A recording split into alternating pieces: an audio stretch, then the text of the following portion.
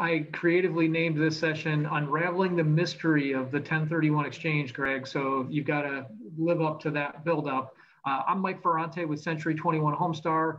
Broker owner Tony Geraci is here as well. He sponsors these weekly training sessions. And from time to time, we bring in experts to learn from and share knowledge. So that's what we're all about today. Real quick, contact info if you need to get a hold of me. Email is always best. It's mike@21mike.com. Tony loves to text, so try hitting him up at text at 216-374-1269. And you know what, Greg, I'm going to just go ahead and have you introduce yourself. I mean, I'll do a quick intro, but tell us your qualifications and who you're with. So Greg Smith, Esquire, which I understand you're also an attorney then, and you are the guru, so to speak, of 1031 exchanges, and you do some CEUs. And I know a lot of us are working with investors these days, so the whole 1031 exchange thing is a really hot topic. So tell us a little bit about yourself, Greg, and then we'll dive into the 1031 stuff. Yeah, well, thank you, Mike, and thanks, Tony. Appreciate being here today. And yeah, amazingly, as time flies, I've been doing nothing but 1031 exchanges now with IPX 1031 for the last 19 years. So it's really starting to add up. I attended the Ohio State University College of Law and graduated back in '96. And after that was in private practice for a few years, worked as a closing and underwriting attorney for a few years. And then now the last 19 with IPX. So IPX is the country's largest qualified intermediary. That means we're the company that helps with 1031 exchanges. And we'll talk more about that as we go through this today. Yeah, sounds good. So I'll reiterate to everybody, I've got you all muted on entry. If you have questions, hit us up in the chat box. That's the best way. Toward the end, we'll let you unmute if there's something that's too long to type in the chat box.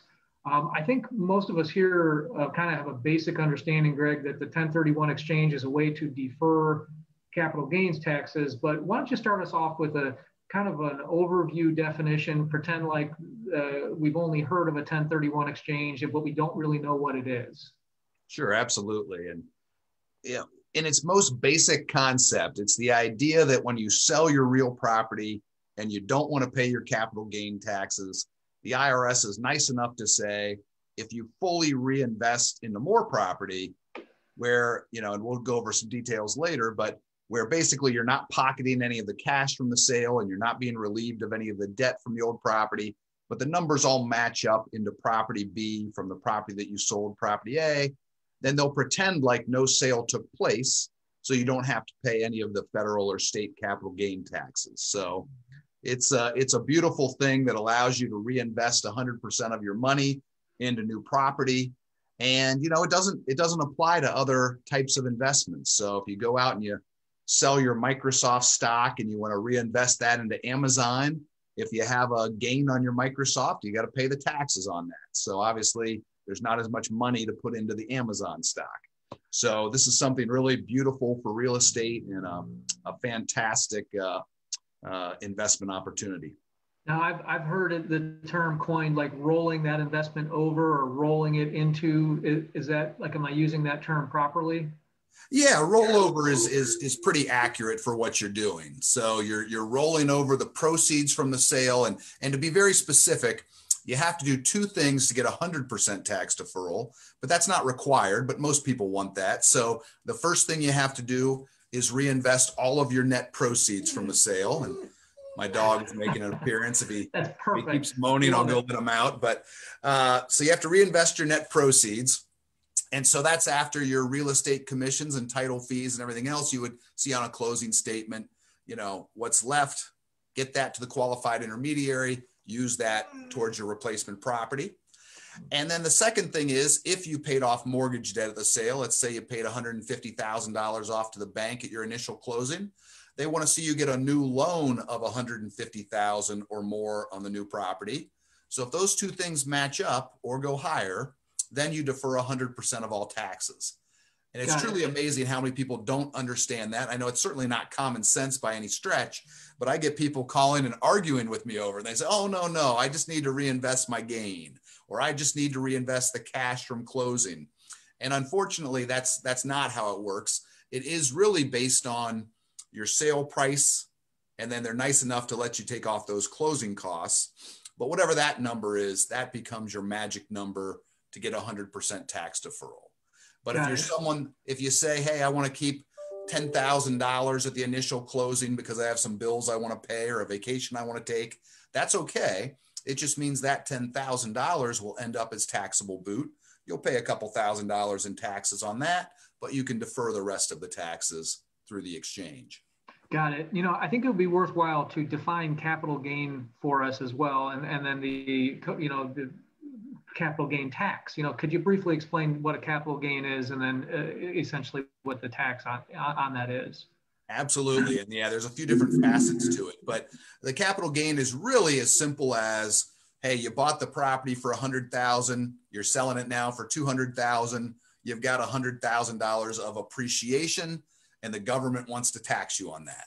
Mm-hmm. So to be specific on the taxes, when you own a property over a number of years, one of the great things about real estate is you get depreciation to your benefit, which means, let's say you buy a property for $500,000 and the building value is $400,000 and the land is $100,000. Then you take that $400,000 of improvement value.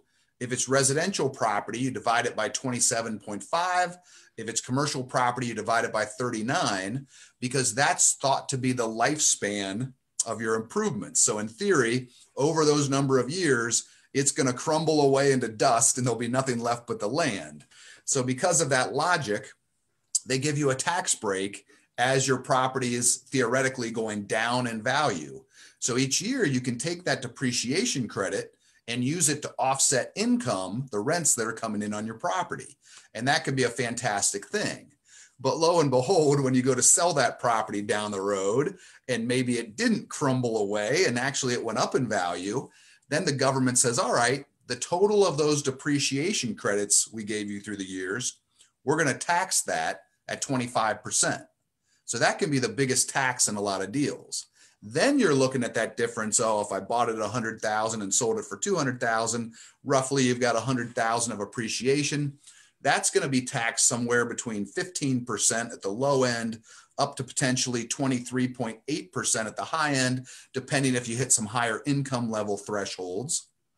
And then, of course, don't forget about state tax. So in Ohio, they're going to get you for about 5% when all is said and done. Some states like California at 13.3% are much higher. And then there's states that are lower, down to 0%. So Florida, right? Florida is 0. Yeah, Florida and Texas and Nevada and a few others are at 0. So varies quite a bit state to state, but here in Ohio, 5%. So that's, can still be another significant tax bill in this. So got it. Yeah, please. Yeah, this is a huge number. I mean, it could be a potentially huge number, thousands and thousands of dollars that we're talking about deferring. And that's why this is so important. Greg, one more tax question. Well, yeah, I guess gain question, capital gain. Can you briefly tell us the difference between a short-term and a long-term capital gain? Right. So once you've owned a property more than a year, you're into the long-term capital gain category. And this can actually be added up. So if you owned a property for, let's say, 6 months and you sold it, and then you did a 1031 exchange, own the new property just over 6 months, go and sell it, you would have gotten yourself into long-term capital gains territory, even though each property was only owned about 6 months. So they do add on to each other. Got it. I did not realize that. That's great. So let's get into 1031 because I see we're already 9 minutes in and we haven't really got there. So let's say that I'm a property owner and I've decided to sell and I want to buy something else and I'm a candidate for a 1031 exchange. Can you walk me through that process? How do I start? Like, I know I got to hire a realtor to sell the property, but like, when do I contact you? And just walk me through those beginning steps. Yeah, and most of it will feel the same as usual up front. So you hire your real estate agent, you can go ahead and get into contract on your sale. We do think it's a good idea to mention the 1031 exchange in your contract. Anything along the lines of seller intends to exchange, buyer agrees to cooperate is sufficient. If it's not there, it's not going to ruin the deal. Our documents as a QI will still take care of the actual IRS requirements, but it's a good idea for various reasons to mention it. QI, Greg, we're all guilty of using the lingo and abbreviations. I don't know QI though. What is that? Yeah, so QI stands for qualified intermediary. It's a term that comes out of the Treasury regulations, and it's you have to use a company called a qualified intermediary like ours to hold the proceeds until you reinvest those into the new property. And we also do the paperwork that would keep the IRS happy in the transaction. What's interesting about QI is you don't actually have to be qualified in any way, which is a little scary. You just have to avoid being disqualified. Okay, so anyone with an agency relationship to the taxpayer or the seller here cannot act as the qualified intermediary. So you're not allowed to have your attorney do it. You can't have your accountant do it. You can't have your real estate agent do it, and so on. It has to be an independent third party is what the IRS wants to see, rather than someone who's already beholden to you in various ways as your agent. So it also can't be a relative or an employee. But once you get past those categories of people that can't do it, what's scary is anyone can do it. You don't have to have any training or knowledge or degrees or anything else. So everyone on the call does want to be, you want to be very much aware that do your homework on who your QI is, make sure it's a reputable company, make sure they've got a third party guarantee, errors and omissions insurance, bonding, and so on. Because unfortunately, like in other walks of life, there are bad actors. People do run off with the money. We've seen billions of dollars over time stolen in this industry, lost through bankruptcy, lost through mistakes. So, do your homework and make sure you're with a good, strong, reputable company and that your money is safe. Got it. So I decide I'm going to sell my property. I hire my agent. It sells just like that because it's a hot market. I want to give everyone the heads up that I intend on doing the 1031 exchange. Take me from that point. Yeah. So we always say the earlier you can talk to us, the better, because that's always safer. We do have the people who call from the closing table and say, hey, we thought this was taken care of. We need the 1031 put together. We say, all right, go have a cup of coffee, ask the title agent to email us a copy of the contract and the title commitment.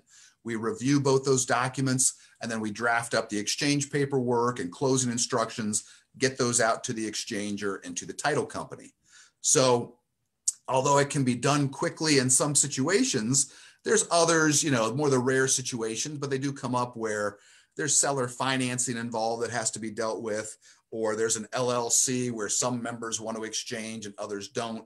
That can't be dealt with at the closing table. There's got to be planning to make sure those types of 1031 exchanges are done right. But you'll want to get in touch with a QI, get them in touch with your title company, get the paperwork put together, because you are required to sign all the paperwork for the 1031 prior to the time the sale goes through. I probably get at least 2 calls a week, Mike, from people who say, hey, I closed on Friday and now it's Monday, but I told the title company not to give me the money yet, or I haven't cashed the check. Unfortunately, it is too late at that point. The IRS looks at it and they say, if you even have the right to receive the money, it's too late.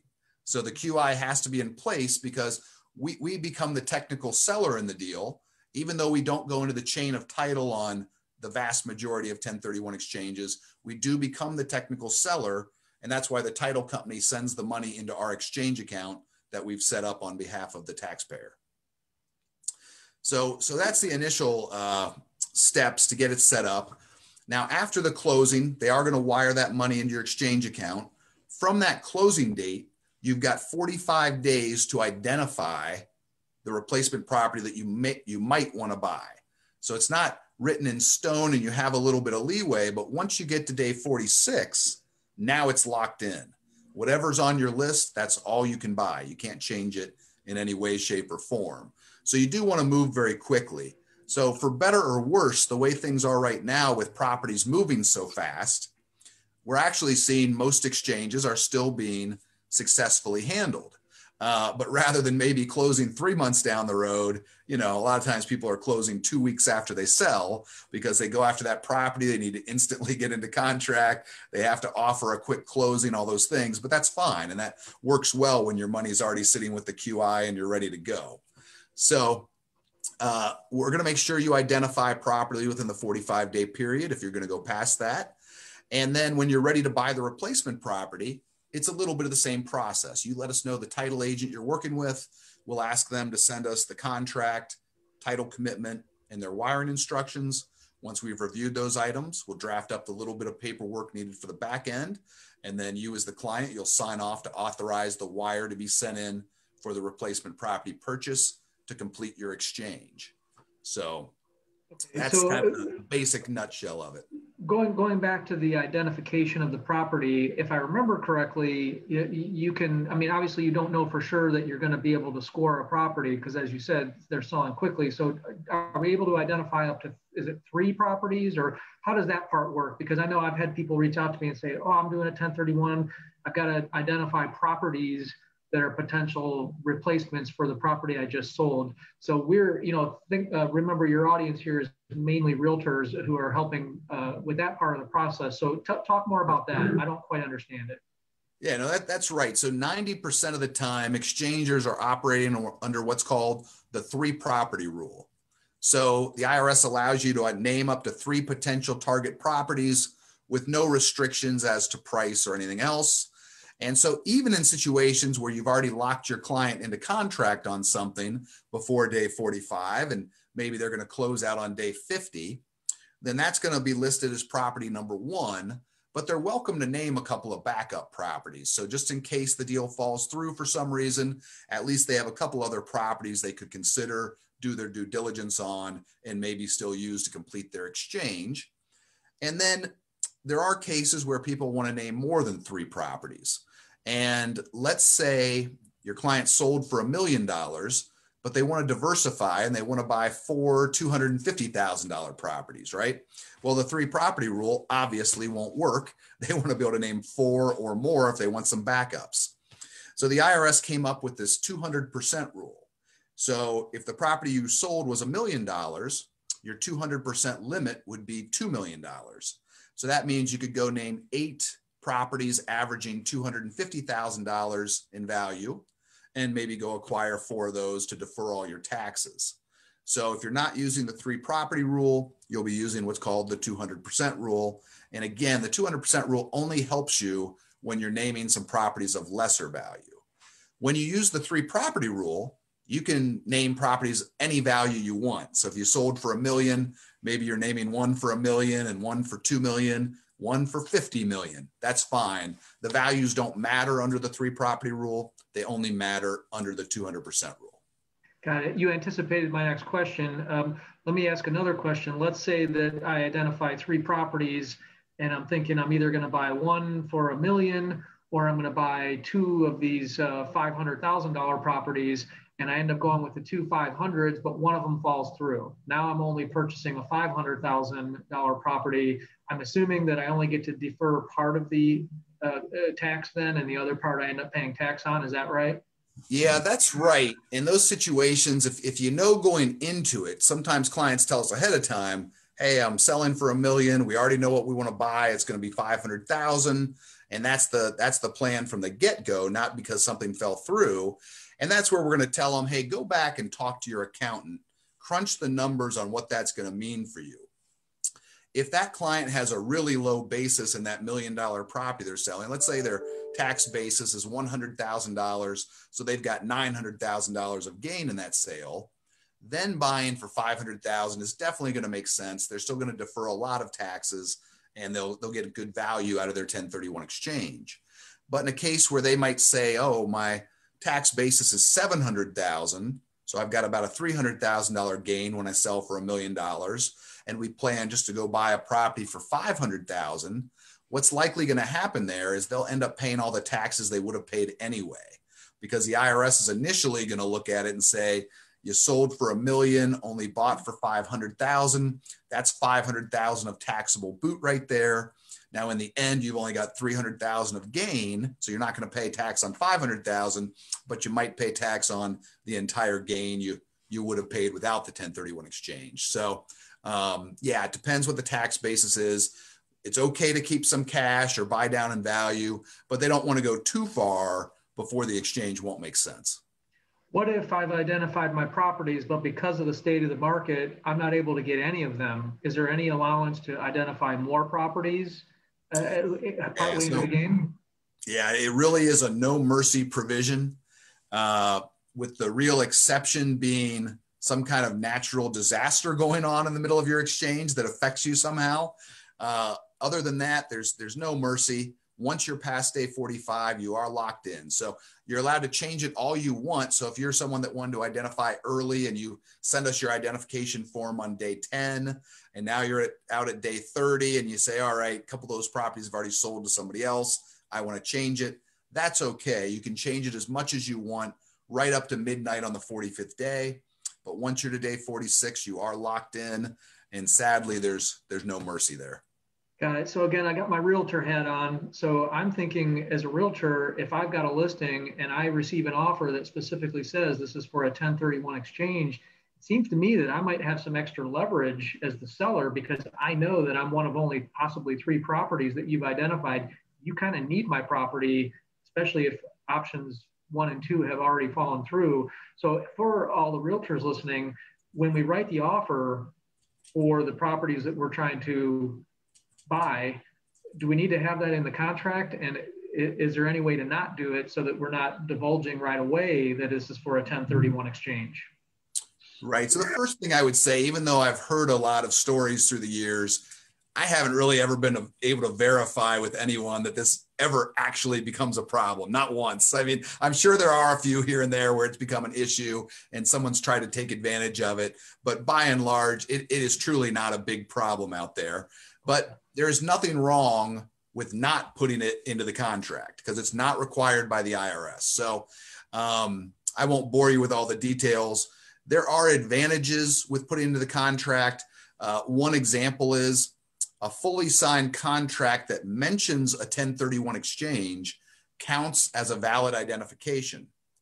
If the fully signed contract doesn't mention the 1031, it doesn't count. So if somehow they've messed up and not sent their form back to us as the qualified intermediary, they would still have a saving grace if they mentioned in their contract, which they wouldn't otherwise. So there are some good reasons to have it there, but it's not required. What the IRS specifically requires is that an exchanger makes the other party aware of the 1031 exchange, but they don't care when you do that. So we can do that down the road. You can do that at the time of closing. That's often what happens.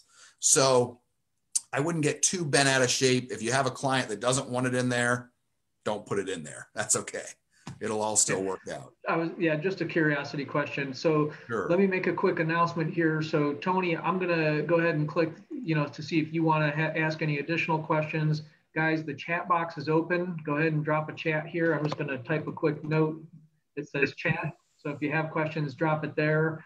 And then once Tony chimes in here, Greg, what I'd like to kind of ask you is sort of a closing question is, anything else we should know? And then lastly, I want to know, frankly, we've talked enough that if I had a 1031 client, I wouldn't hesitate to send them to you, but I wanted to give you a chance to say, as you said, almost anyone can do it as long as they don't meet any of those disqualifying criteria. But I wanted to give you a chance to just tell people, why you as opposed to somebody else. So let's go to Tony first to see if he's got any questions to add. The only question I had, and I don't think I caught this if you said it, is that what happens if you decide to just dissolve it? You're like, I didn't find anything. Is it hard to dissolve, what you have set up?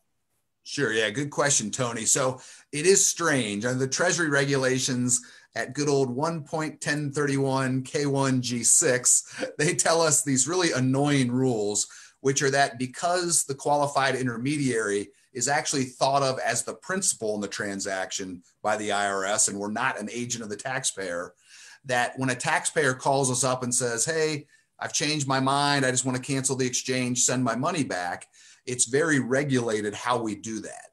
So the rules are, if you're in that 45-day period, the initial identification period, and you cancel your exchange, you do have to wait till day 46 to get your funds back. So on day 46, we're going to wire those funds back. The exchanger will end up just paying their taxes as normal, and they won't report a 1031 because on their next tax return, they won't bother with that because they didn't complete it.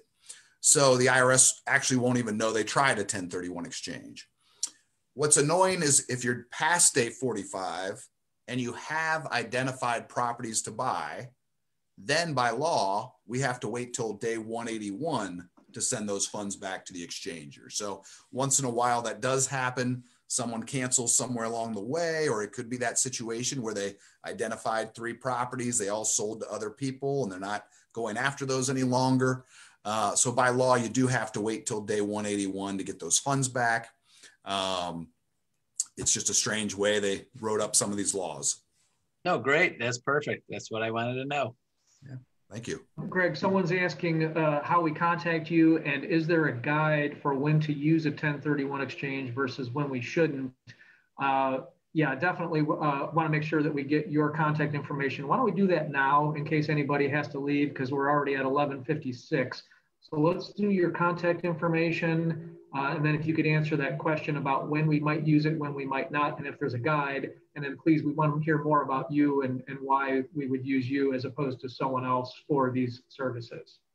Sure. So let me give you 2 things. I'll give you my email address first if you want to write this down. It's greg.smith, just like you see on the screen there, Greg, then period, SMITH. And it's at IPX. So that's I for investment, P as in property, X like X-ray, 1031.com. So greg.smith at IPX1031.com.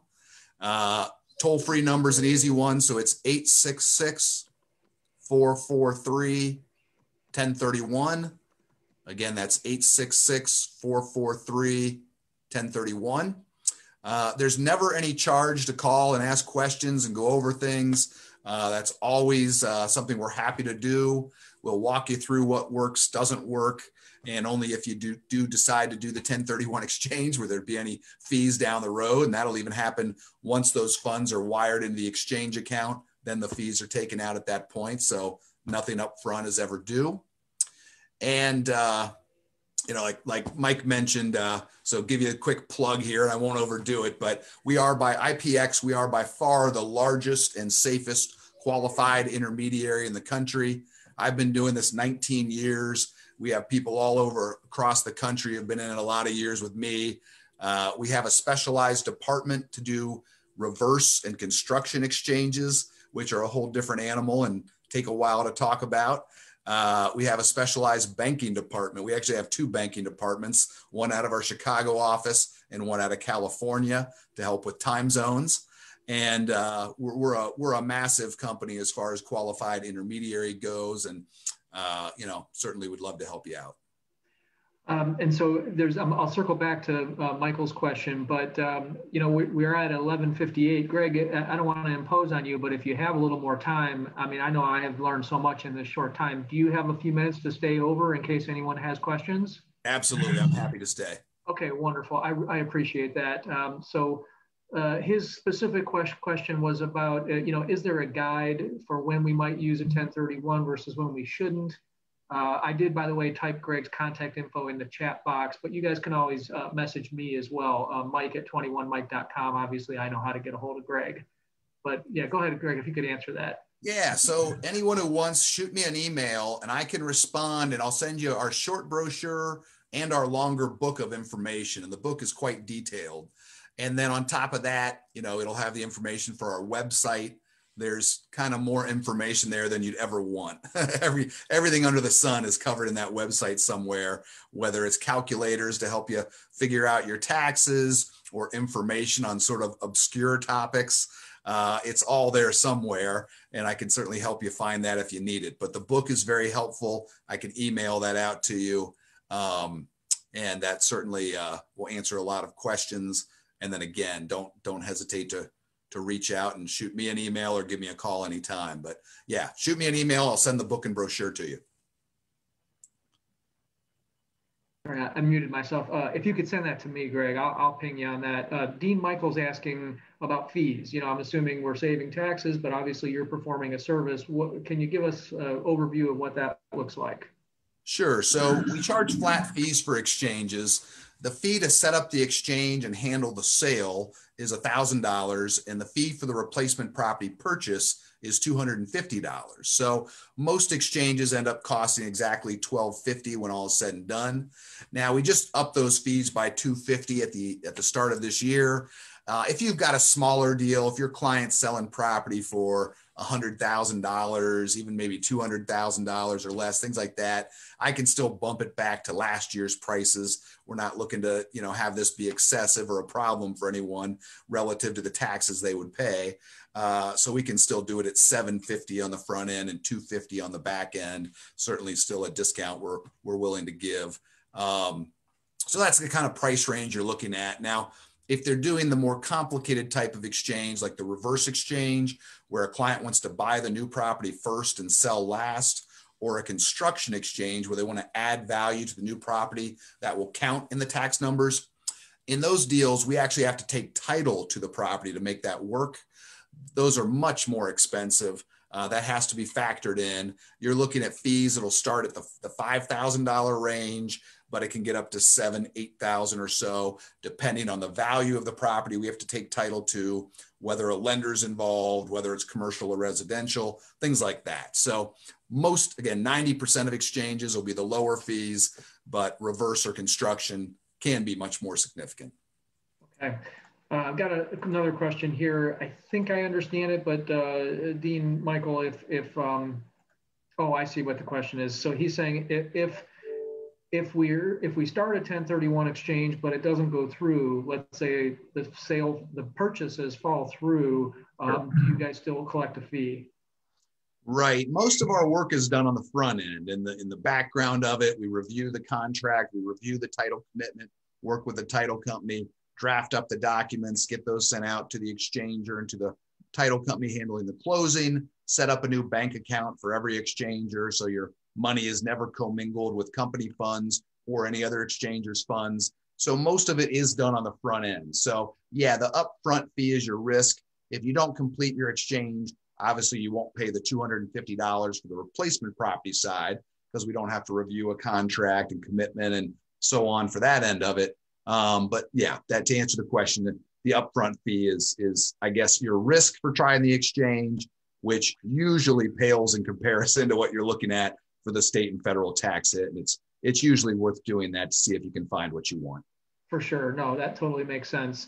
And I guess my question from before is, is there anything else that we didn't hit on? I mean, I realize you crammed probably an hour's worth of information into 25 minutes here, but is there anything else, particularly for us realtors, that you would say we should know about this process? Anything I missed or didn't ask? Well, maybe just one.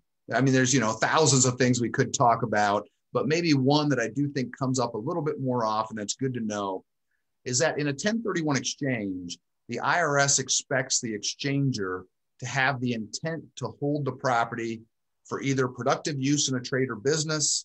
So it could be your brokerage office, it could be your dental office. That's always okay. Or they want you to hold it for investment purposes. And that's what, most exchanges are. Now, that is as opposed to people who are primarily holding the property for resale. Okay, so there's easy examples there. If you're a big home builder, you buy land, you divide it up, you sell, build houses and sell them off. The IRS does not want that home builder to be able to use 1031 and never pay any taxes. So it's meant for investors, not really for people who their primary purpose is resale. So you get into a lot of gray areas there. But one thing everyone on the call wants to know is, if your client really wants to do flips, true flips, they're buying it 3 months later, they're selling it, they want to do that again and again, they're really not meant to be 1031 eligible. Now we have clients that do it. Sometimes they say, hey, I intended to rent that out for the next 20 years, but the markets are hot, or they got a offer they couldn't refuse. And that's legitimate when it's true. When that's true, you can do those things. But of course, if you do it every 3 months, you're selling, every 3 months you're selling, at some point, it's not going to look too good. So sure. It is important to know that you want to think of these as properties. My dog's really getting anxious. You want to think of these as properties that you're going to hold for investment purposes. Hopefully you can show some rents coming in before you sell it. Gotcha. No, that's great. Any other frequently asked questions? Let's see, here's another one. So it's best to have a contract completed to exchange quickly. Can I have a new contract on an exchange dated prior to closing me closing on the property I'm exchanging? I think you said yes, but now does that necessarily turn into one of those reverse exchanges, or could I already be under contract? Yeah, that's a great question. And dates of contracts are really not important in that sense. It's only the dates of the closings that matter. So to do a standard exchange, it's perfectly okay to be in contract on what you're going to buy before you've dealt with what you're going to sell it all. But hopefully you can still get the sale done first and use those funds to buy the new property so you can avoid the reverse exchange. Got it. If you do a reverse, it does still have to be set up prior to the time they buy the new property. Everything has to be in place. Again, we would typically take title. Then the IRS gives you 180 days to get the old property sold. But that's all based on closing dates, not contract dates. So wonderful. Greg, I'm seeing thank yous and awesome information. So I knew this was going to be phenomenal. I'm going to ask you to do this again sometime, in a few months. Because I think the information is really valuable. I just want to reiterate your contact information. It's in the chat box, and if anyone needs it, you can always get a hold of me. You've all registered for this event, so you know how to get a hold of me.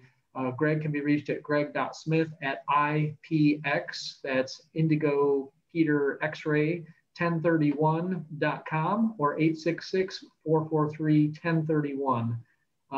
Any last words, Greg? I mean, I don't know how you'll top off all that. It was wow. That's all I can say is wow. No, I appreciate being here. Again, just if we didn't get into any questions that you want to answer, just shoot them to me in an email. I'm happy to take care of those. And thanks so much for having me on today. Cool thing. Cool beans. And if you guys, I got to throw this in. If you're watching this on YouTube, make sure to subscribe to our channel because we have great information, great guests all the time. So thanks so much, Greg. Everyone have a great rest of your day. Take care, everyone. Thank you. All right, bye-bye.